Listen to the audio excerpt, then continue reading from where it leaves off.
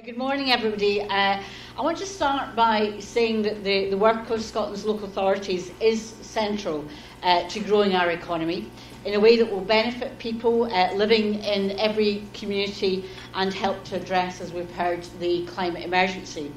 And the Scottish Government is focused on enabling a fairer society, and we want Scotland to be a place where prosperity is shared more equally across our regions and the local places. Our natural environment is protected and managed sustainably, and strong economic growth and performance is the servant of all. Local or national government will not do what we need to do alone. It will take the public, the private and the third sector working in common purpose to ensure our economy remains strong and that future society is cohesive but also resilient. And that collaborative spirit is essential as we deal with COVID-19. And while we are pleased to see the UK Government's economic response in the budget, we need confirmation on what it will mean for Scotland. And we will ensure that Barnett consequentials for business are passed on to business. And we know that retail, hospitality and tourism are all facing immediate pressures. So we'll ensure that business in Scotland are supported. We will work with the business community to identify the most effective measures available to us. I chaired a meeting with representatives from Scotland's business support organisations and the SDUC and Slade this week to hear their concerns and provide reassurance that the Scottish Government will do everything in our power to protect the workforce, businesses and our economy. We all agreed that we need to have a collective response, embracing a sensible, fair work, principled approach, building in resilience both for individuals but also for businesses. Today we have launched a business helpline, as we know businesses will face a tough time ahead. We'll work with the banks to encourage them to address cash flow liquidity issues, but we also need to think now and prepare for a economic recovery plan. Looking further ahead, maintenance of what is a strong economy is not an end in itself. Our approach is that we want to maintain a strong, productive, innovative economy to support investment in our vital public services and the well-being of our people and our communities. And many of you here will be involved in planning and delivering activity that helps business to form and grow, helps people access training and employment, or perhaps steers some of the new transformational investment through those city, region and growth deals to boost local and regional economies. And from reviewing Slade's Indicators Framework report for 2018-19 published in January, it's clear that local authorities are delivering real benefit to individuals, businesses and communities. For example, there's £555 million invested in economic development and tourism activity, 21,531 instances of business support over and above business gateway services, and over 43,000 participants in council-run or operated employability activities, with over 15,000 from this number progressing into employment. So the contribution made by local government to inclusive and sustainable growth is much wider than its direct economic development activity. So as Cabinet Secretary for Culture, I launched a culture strategy for Scotland on the 28th of February, and that strategy highlights the contribution made by creative people to both local and national economies, and the assets of local authorities and the services you provide support the culture sector to play a vital role in local economies. So let's continue to nurture the creative industries in partnership. And I want to turn now to what the Scottish Government is doing to enable a more inclusive, low-carbon economy. The central aim of all our economic actions is to drive prosperity that serves all, and the national performance indicators, those 11 national outcomes that improve the quality of life for the people of Scotland. A focus on that inclusive and sustainable economic growth enables us to consider outcomes across a broader range of criteria, to allow a rounded assessment of the quality of our economic system and the distribution of economic opportunities across Scotland's people and places. So we revised our economic action plan that was launched on the 22nd of January, and it focuses on enabling the opportunities to build competitive and productive business environment, that highly skilled workforce, and action to benefit every business and individual in Scotland. As you will be aware, Scotland's enterprise and skills system is modernising to ensure that the Scottish Government, its agencies and our partners in the public and private sectors collaborate more effectively. The work is led by the Enterprise and Skills Strategic Board, and there are productive relationships between business, local government and Scottish Enterprise, Highlands and Islands Enterprise, Skills Development Scotland and the Scottish Funding Council, and soon the South of Scotland Enterprise. And they're all crucial if we're going to maximise the assets of both people and place. Business Gateway, Highlands and Islands Enterprise, Scottish Enterprise and Skills Development Scotland are continuing to co-develop that single entry point, now available to access at findbusinesssupport.gov.uk. And that means businesses can quickly and easily access products and services, including a national inquiries and signposting service. So that's a great example of collaboration that is actually focused for the user and businesses themselves. So what Scotland needs is a whole system approach, a commitment to inclusive growth, with all parts of the Scottish Government working with local government and agencies and others to strengthen the economy and, importantly, enhance the well-being of every citizen and community. And this approach has evolved further, as is often described as the economy of well-being, or the well-being economy, bringing together that economic, societal and environmental well-being together under a consistent framework. And place is central to this, and Gary Gillespie, the Chief Economist, will pick up on this theme on the Wellbeing Economy Government's Initiative. I understand he might be speaking later on today. Encouraging public sector partners to address economic development through the prism of place, specifically our regions and their local places, underpins the developments, as we've heard in the introductory remarks, of the regional economic partnerships. And it's local authorities who are leading development of these partnerships, prompted by the Enterprise and Skills Review, and building on the governance foundations laid by the City Region and Growth Deals, to which the Scottish Government has already committed over £1.8 billion over the next 10 to 15 years. So I'd like to thank you for your work to develop these regional partnerships. I want the Scottish Government and the Enterprise and Skills agencies to provide the support that you need to make these partnerships thrive and realise tangible benefit for communities in the form of business growth and the availability of new and high-quality jobs. At a sub-regional level, we're working with local government and others to support a wide range of ambitious place-led and place-based economic collaboration projects. For example, the former Michelin site in Dundee will be transformed into an incubator for new industrial innovation. Our developing work on the Clyde mission has a strong place-based focus and will seek to address long-standing problems of poverty and dereliction of space. Since 2014, working with COSLA, we've agreed more than £160 million in grant offer recommendations through the Regeneration Capital Grant Fund. I think there are brilliant projects as part of that I've seen, and they aim to transform, to inspire and regenerate our places and spaces delivered by communities themselves. That fits very much with the Infrastructure Commission's proposal for reuse and repurposing of existing spaces. We've established the £50 million Capital Town Centre Fund in 1920, and local authorities are working with partners and communities on a number of projects that are benefiting town centres. And inspired by the Ayrshire Growth Deal, the Scottish Government is also promoting a new community wealth building model. And this model of economic development seeks to encourage large public and private sector anchor organisations to procure and recruit as much as possible from local businesses and communities respectively. So I know there's a great deal of interest in this model across Scotland's local authorities, and it's an area of work in which the leadership role of local authorities will be pivotal.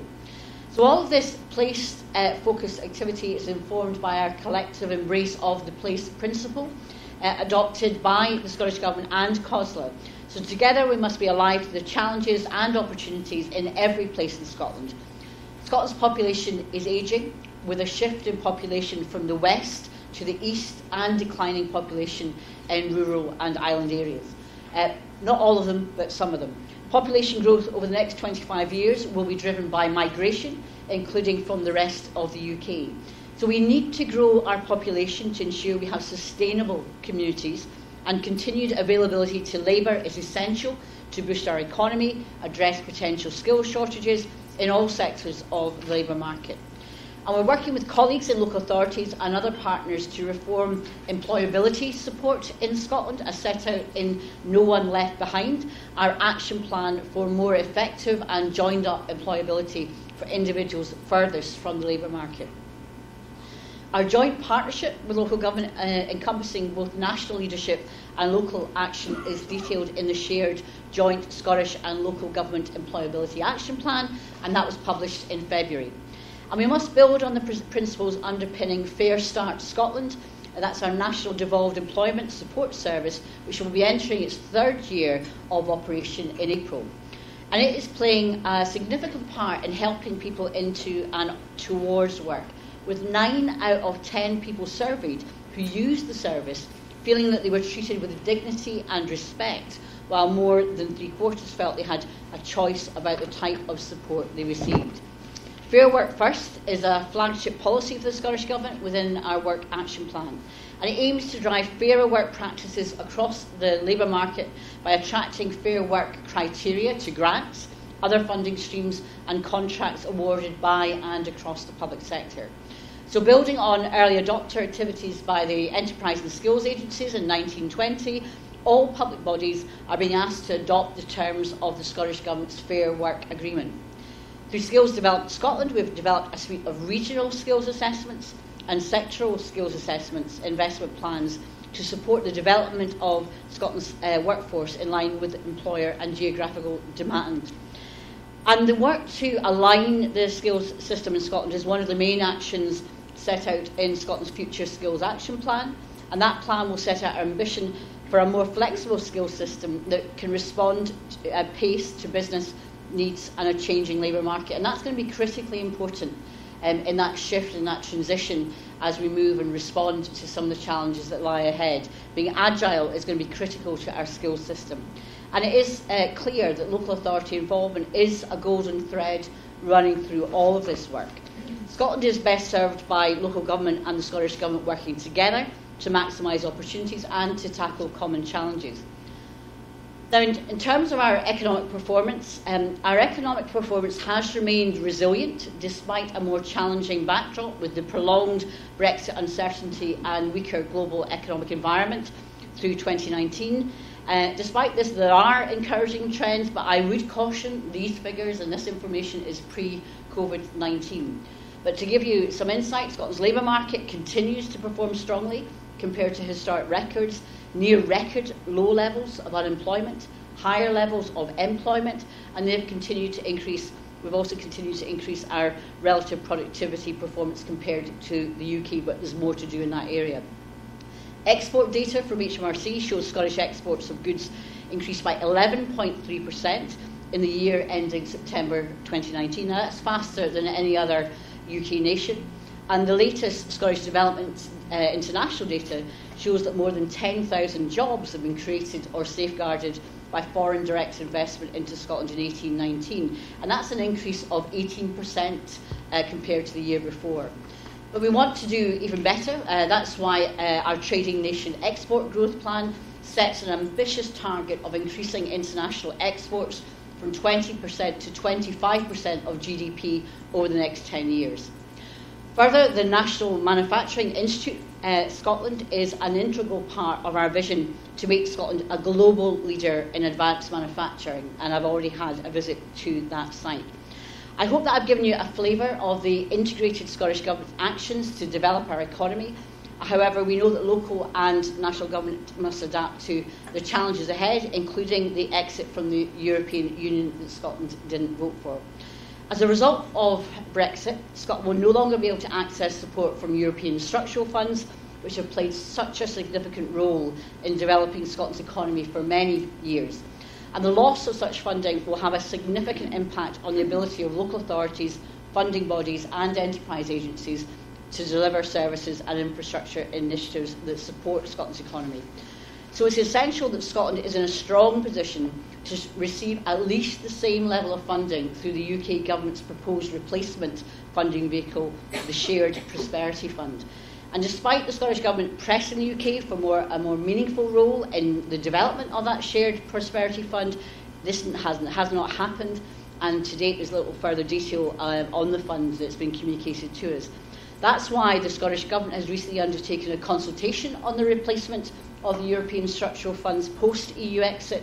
That was launched on the 5th of November, it closed on the 12th of February this year, and a report with recommendations will now be prepared for Cabinet, and any replacement scheme should be operational in time for implementation in early 2021 to minimise those funding gaps impacting on stakeholders. The theme of today's conference plays equal weight on inclusive growth and sustainability. I think that's entirely correct. In response to the Paris Agreement, our landmark Climate Change Act maintains our legislative framework as the most ambitious in the world. Our transition to net zero will be just and fair to everyone. We've established a Just Transition Commission to provide ministers with practical advice on how to maximise the economic and social benefits of decarbonising Scotland and to manage the risks and challenges. So we're updating the climate change plan. We're looking across all our responsibilities in government to make sure we continue with policies that are working, identify areas where we can go further and faster. And as part of the 2019 Programme for Government Commitment, Skills Development Scotland and the Scottish Funding Council will develop and publish a Climate Emergency Skills Action Plan by September 2020. In addition, the Green Growth Accelerator was launched as part of a package of green finance measures, also in the 2019 Programme for Government. And we'll work with COSLA, local authorities, and local economic delivery partners across Scotland to support that transition to a low-carbon economy. So Scotland has huge economic potential. We've got great strength in depth and range in terms of our activity. We want to take advantage of the economic opportunities that come from those established strengths, that innovative spirit and the embrace of technological change. And we also have to be resilient in tough times that lie ahead and prepare for recovery as we emerge through COVID-19. So let's national and the Scottish Government nationally, working together with local government, continue that partnership to access new opportunities that can grow Scotland's economy by promoting productivity, inclusivity and sustainability. And the objective for all of us must be to build a country that is resilient, that has the well-being of our people and the protection of the wider world at its heart. And I'm sure with the talent in this room, also working, I think, with the partners we have across Scotland in different areas, whether it's enterprise, whether it's skills, whether it's north, south, east, west, islands, rural, city, urban, semi-rural, etc. We have very talented people, we've got capabilities, and I think if we focus ourselves, we can be a country that people want to learn from, come to, preferably live, work, invest and move to, and I think that is the vision that we collectively can all work towards. Thank you.